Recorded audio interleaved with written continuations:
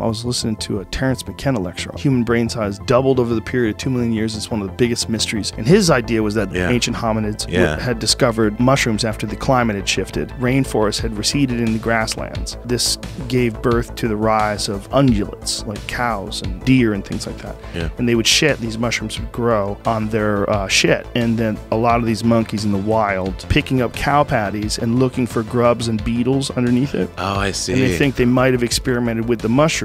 They experimented with psilocybin mushrooms once they realized that it was not just a viable food source, but also provided them with a bunch of different benefits. One being their vision. It increases visual acuity. I know. It's so weird. Especially in low true. doses. So it would make them see things better. Two, it makes them hornier, makes them more communal, and it makes them more creative. And all those things possibly could have given birth to the language and to a lot of other things. That creativity could have enabled them to start hunting.